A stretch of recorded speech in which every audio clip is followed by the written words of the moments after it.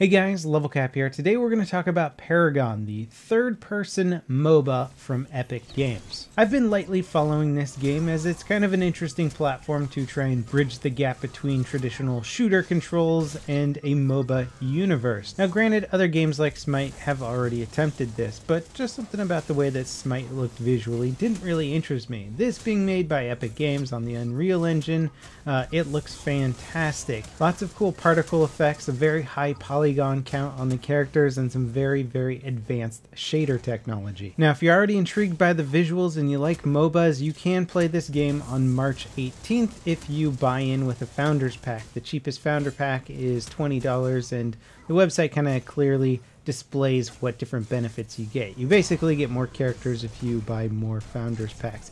But I believe you will be able to unlock all of this stuff through in-game achievements as well. In fact, the cards and the other abilities that you get that upgrade your character in this will all be achievable only through in-game progression, and you're not going to be able to buy your way to victory. Now, for the most part, this game is not trying to redefine what a MOBA is. It's got one map, 3 lanes, a jungle in the center. You've got towers, you've got mobs pushing each lane. It's a 5 versus 5 competitive game mode, and there's lots of characters with different abilities that complement or counter each other, and they upgrade themselves as the game progresses. One interesting twist on things though is that the characters you play have card decks. So basically when you get card points, you upgrade, you get more experience, you can unlock new cards that improve your character and improve your health, your life steal, how much mana you have, your basic attack damage, that kind of stuff.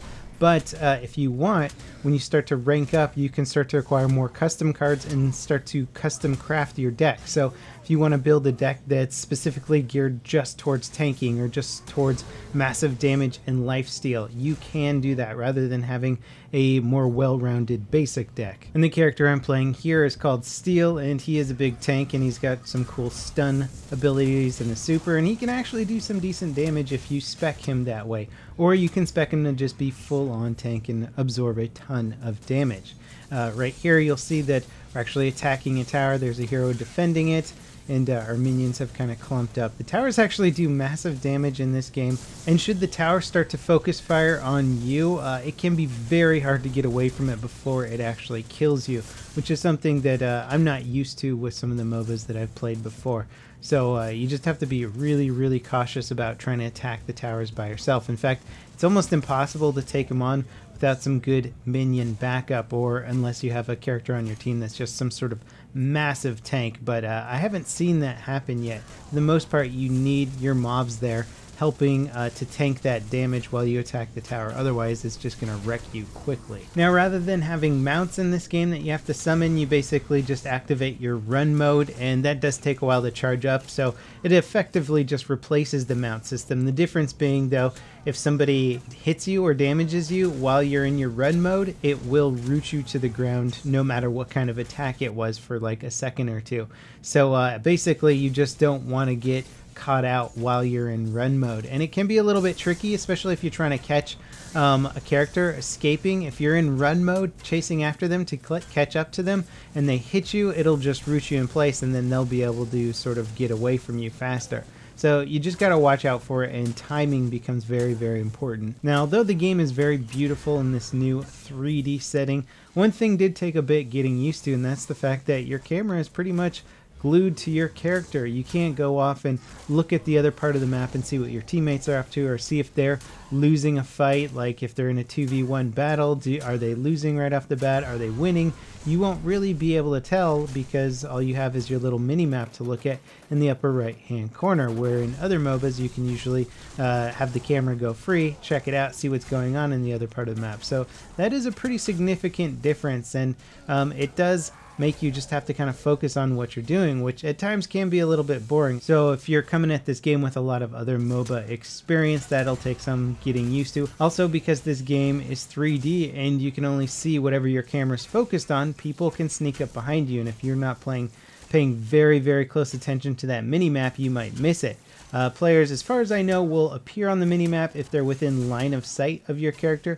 I don't know if that means that they'll appear behind you even if you're not looking at them. Now, rather than having a whole bunch of different base buildings that control different things about the minion spawnings in your base, there's just 3 main towers before your core. And so these 3 towers, which are each lined up in their own lane, if you take down the enemy team's tower, your base will start spawning basically super minions until that tower comes back up, but it's got a very, very long recharge time. It's something like 350 seconds when you take it down. So it's a very big advantage if you take down one of those towers, and the powerful minions that start coming at that point are so powerful that it's going to require at least one player from their team to try and stop them from attacking, if not more. So it is a huge deal if you take down one of these final towers on your enemy base. Now, if you look at the UI, which I don't think is in its final state, I think this is mostly just a placeholder UI at the moment, but you'll see